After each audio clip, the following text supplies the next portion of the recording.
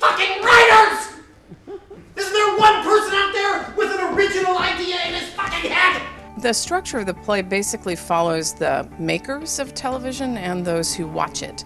And the television set is the thing that unites the two sides of the play. It is an extremely dark satire that takes on reality television, television in general, and reality in general. The world that I'm in is the television world, which takes place in the world of reporting and with the head of the network sort of figuring out programming and how to get people to watch TV. I play Stu. Stu is the head of the news division for the fictional SBS networks.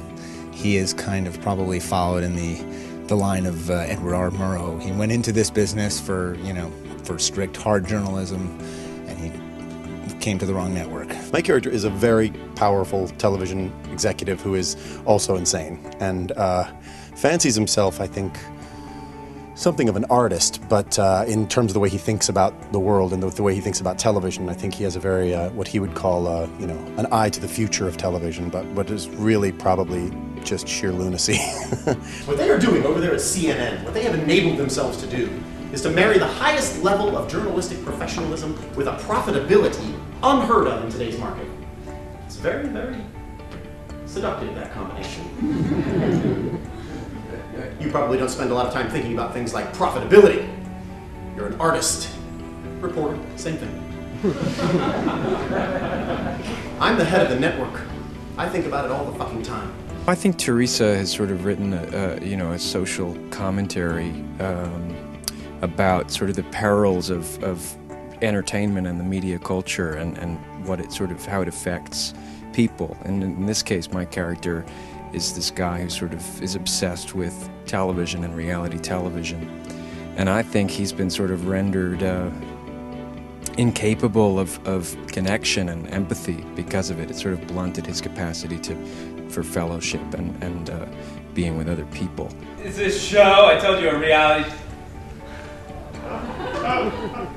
These people live in this house and they do things, and then people vote about who should get kicked out. It's hard to explain. There's a historical moment when a news anchor was also named the host of a reality show, and that was a kind of inspiration for me. That moment, I thought when that happened, that that there was something so alarming about the fusion of news and reality television. And so that became kind of something that had stayed in my imagination for a long time, and I kind of took that situation, pushed it.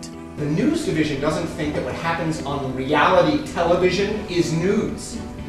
It's reality. Why shouldn't it be news? I never really watched Big Brother, which is really what this is based on a little bit, until I started doing research for the play. And then I got hooked.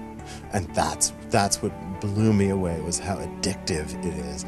And the character Merv talks a lot about how reductive it is, how stupefying it is as a piece of culture, and yet it's addictive. And I found that I was really compelled. I'm watching Julie Chen host this idiotic show, and all of these idiots living in this house together arguing about the most mundane stuff that you can imagine, and I'm rooting for them. I couldn't believe it.